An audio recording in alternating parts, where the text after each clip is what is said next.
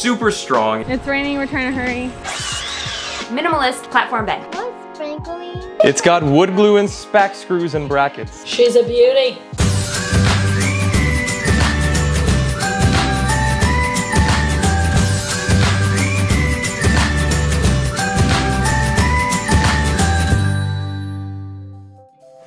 Welcome to Our Family Beat. I'm Brandon. I'm Brigitte, and today we're going to take you along to show you the process of how we made, well, this guy made, a beautiful, affordable, minimalist platform bed. He has made so many pieces of furniture in our house, and for very cheap. The total cost of materials for this bed that you can do on your own with very few tools was under $170 going to our local Home Depot. Now that might be a little more or less in your area, but should be in the ballpark. It's super strong, it works for anybody, you'll be safe sleeping on this, and it leaves 7 inches underneath it, which is plenty to slide a 6-inch tall, low profile tote that lots of folks use under their beds, in and out with no problem. We made this for our friend Emily, so she's in this video and you'll see her helping out a bit. Let's go.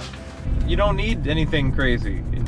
Like Southern Yellow Pine's super strong for what we're doing. The problem is, it is supposed to rain all day, and I'm working on this on a patio under like a tarp thing. It is gloomy, folks.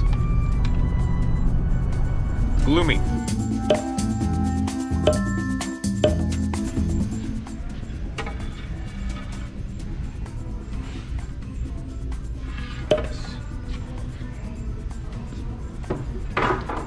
Okay, these will be the things that go on the inside of bed and hold the slats. Yeah, that'll be good.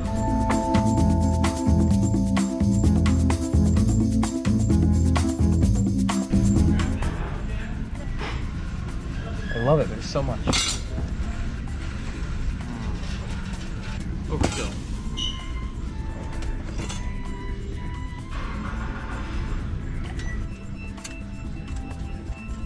I think we got all the breakfast.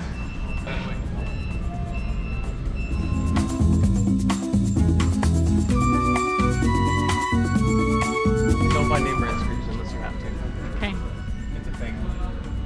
It's a thing? It's a thing. 3/4, 3/4, 1. Oh, nothing. Just charge a lot more money. 3/4 is probably fine.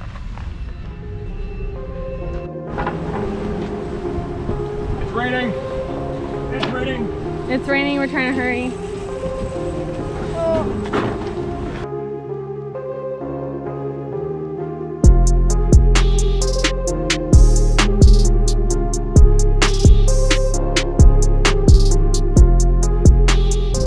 So a couple things as we're about to get started here. If you're shopping for wood and you need to build something that needs to be straight in any way, shape, or form, be careful when you're buying the wood. So if you're buying lumber especially, check that your boards are straight. The way you do that is this. First, don't have a mask over your mouth when you're recording. That's point 1. Then, take the board and hold it like this.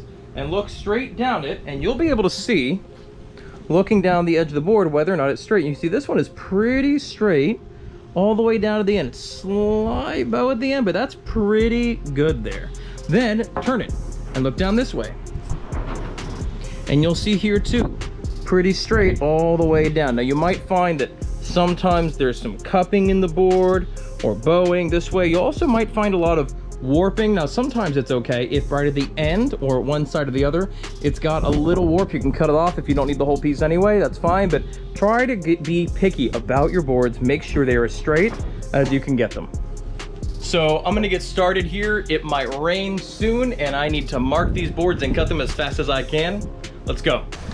Okay, so now that you've seen a little bit of who we are and what we can do, I think you should subscribe right now. Go ahead and hit the subscribe button down below and make sure you hit the all button on the notifications so you don't miss any video we have coming out, which is every Tuesday and Friday. Also, come join the family on Instagram at OFB Social because we love seeing your faces over there. You are our community. You're our squad, our family, we need a name still. Any ideas? And listen, you should really check out our new website, ourfamilybee.com. We have so many resources and cool things over there. So you know what? After this video, go ahead over there.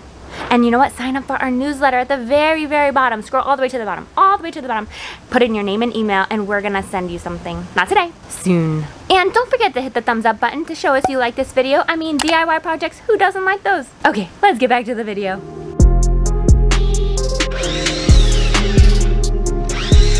Let's jump right in with our cut list for the project. You will need number 1, 4 8-foot 2x8s. These are the head, the foot, and the side rails for this bed. You'll also need 2 8-foot 2x4s, one for the center rail to hold the slats up, and another one to help make the feet. Number 3, you're going to need 2 8-foot 2x2s. These are for the slat holding rails on the inside of the side pieces of the frame, and you're going to use these for the feet as well. Number 4, you're going to need 12 or 13 6-foot 1x4s to use as slats. Our first big cuts are going to be cutting the foot and the head, which are both cut to 5'1" or 61 inches, and then the side rails, which are both cut to exactly 7 feet or 84 inches. Stay hydrated, people. Starting to cut the legs, and originally had way too much of an overcomplicated design. I changed it. When you're cutting a lot of pieces the same size, cut the original one, make sure it's exactly where you want it, and then use it as a template. That way every piece coming after is exactly the same. Remember when I said overcomplicated? Yeah, that's too much. Instead, we're just gonna make a basic L shape, and here Emily has come out and she is helping me to do that. So we're just gluing together 2x2s and 2x4s that are cut exactly to 7 1/4 inches and throwing a couple screws in there to hold. Make sure that everything is really flush when you clamp it together to glue and screw it. Now we're attaching the side rails. You want these to be exactly 2 inches from the bottom of the edge of each side piece. You want to glue them on and put screws in a line about every 6 to 8 inches at minimum. We're using 2-inch spack screws. They kind of drill their own hole. And now you're going to sand everything that is ever going to be touched by fingers outside of moving time. So first go over everything with a 100 or 120 grit. This is going to be your rough sand, and it's going to make things just a little better. Smooth out the crazy stuff, take off any of the stamps that are left on from the mill where the wood was cut originally. You're then going to switch to a 220 grit. Now this is going to be a bit of a long process, especially if you're doing it manually, but better to do it well. And now, we present to you a baby and a wife.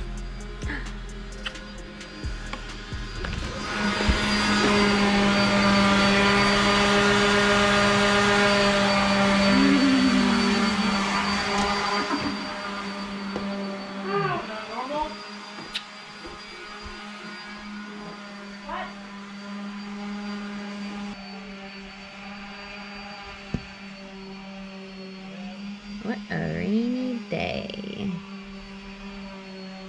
to try to sand. Well, it's not raining, it's sprinkling. Yeah. What's sprinkling? That's like raining really lightly. Like really slow? Yeah. Mom, can you fix my packages, please? Can you fix my packages, please, Mom? What? No, I put them over there so we could stand over there to watch.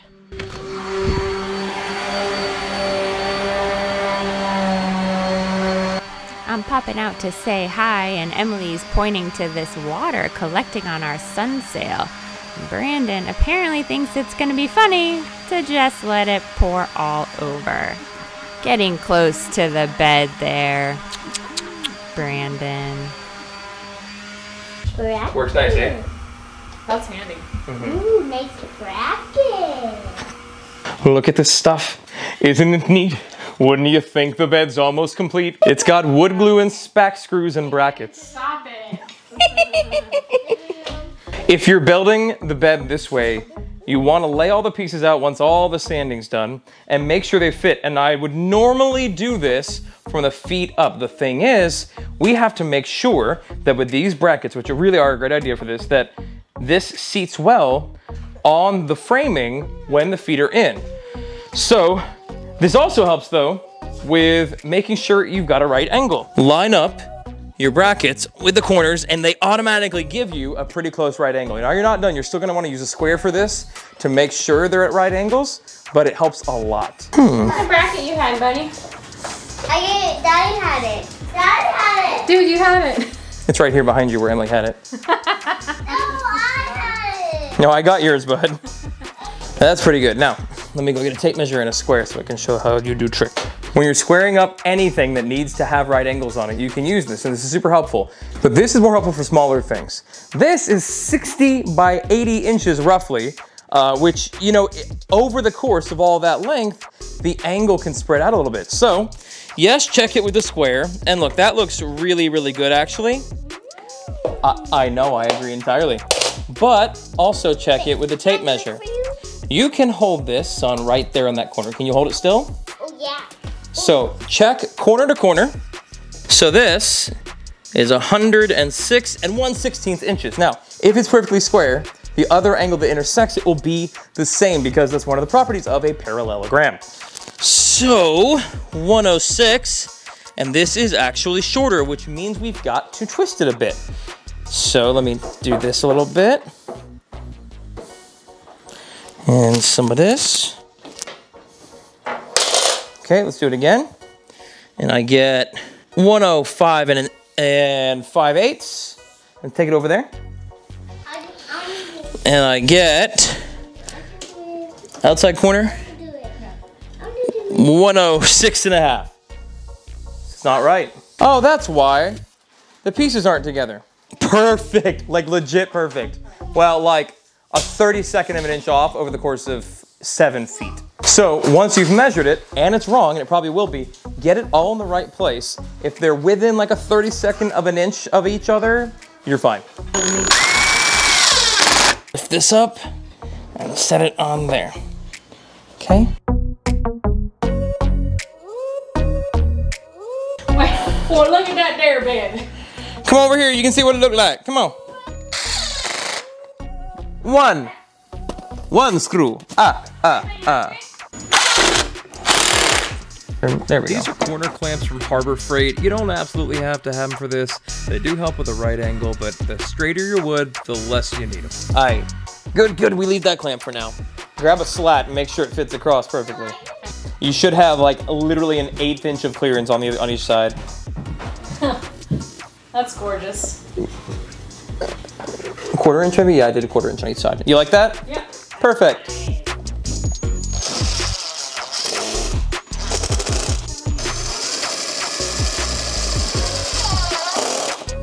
Using brackets to put this together, you are gonna need a lot of screws. They're specifically 3/4 inch lath screws. You can use the cheap ones. You don't need the expensive things, but it's okay.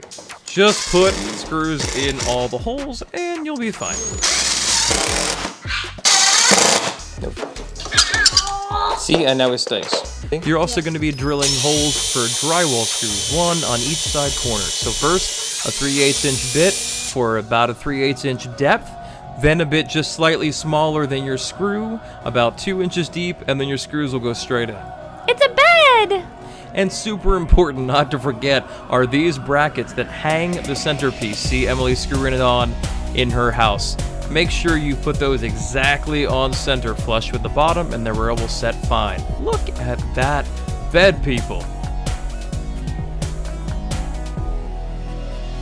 So if you like this video, don't forget to give it a thumbs up because it lets us know that you like this content, and you know what, if you didn't like it, give it a thumbs down. And if you want to see another DIY on how I made our family command center board to organize all the craziness in our life, then go ahead and check out the cards right here or in the description box down below. And check out our website, ourfamilybee.com, to check out everything we've got going on. You can check out our merch store, see our blog, and actually see all the instructions for how to put this bed together. And when you get there, scroll all the way down to the bottom and subscribe to the newsletter, because that's how we're going to continue to grow this community outside of YouTube. Don't forget to subscribe and hit the button right here. And if you want to see more videos by us, check them out over here. Until we meet again, don't forget, life is better together. That was good. We did a thing.